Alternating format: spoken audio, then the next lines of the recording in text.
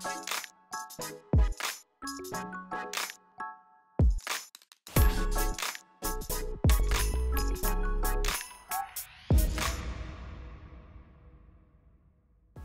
and welcome back to Coffee Corner.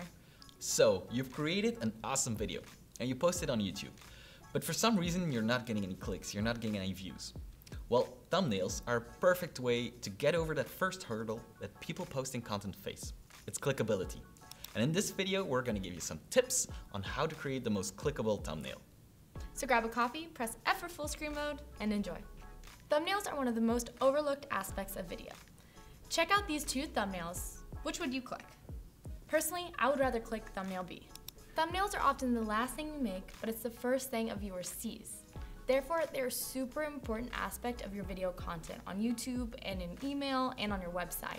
And that's because the first hurdle you face when it comes to video is getting people to click on it. Once they've clicked on it, it's really easy to keep them there. So don't make thumbnails just an afterthought, make it really a part of your video strategy. And we know you're not supposed to judge a book by its cover, but we all do it anyway. It's the same with thumbnails. They're exactly like book covers. They give you a little sneak peek of what content you can expect. So don't just grab a still frame from your video, but instead, go the extra mile. Dust off those old Photoshop skills and create a thumbnail that really highlights your video's clickable factor. Here are some quick tips to keep in mind when making a thumbnail. People consume images from left to right, so keep the most important and interesting information on the left side. For instance, if the video is about how to increase sales, the most important aspect of the video is the content. So the left side should be the text and then the visual on the right. But if the video is showing off a new product, then the visual of the product should be on the left with the text on the right. Be sure to optimize for small screen experience. So use only one image and a couple of words. This will help mobile users to see and understand what your thumbnail is about. And this is important because we all know that video consumption is increasing on mobile devices. Faces are more clickable. Big, large faces to be exact, especially if those faces are showing some sort of emotion, like if they're angry or scared or shocked or even laughing.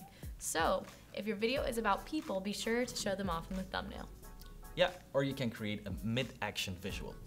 When people see something in action, it encourages them to click. People have this innate feeling of wanting to know what happens. For instance, check out this thumbnail. Don't you want to click on it and see if he lands a water bottle? I do. And the answer is yes, he does. Don't be afraid to use bright colors. They actually receive more clicks and stand out as you scroll through YouTube, so take advantage of this. Put your logo or branded content in the upper right or lower left corner. Research shows that people scan images in a Z pattern. This means that the upper left corner, my face basically, is prime real estate, and you need to keep that reserved for your main message or image. So keep that in mind. And also, people don't want the first thing to see to be your logo or branded image. So keep them subtle and put them in the upper right or lower left corner. Lastly, keep it consistent. Choose a visual style that'll help viewers recognize your brand and content. That's it for these tips and tricks. Go out, start making some awesome thumbnails, and watch your videos become more successful. As always, subscribe to stay up to speed on the latest and greatest video marketing tips. And comment below if you have any questions or topics you would like us to discuss. Until then, bye.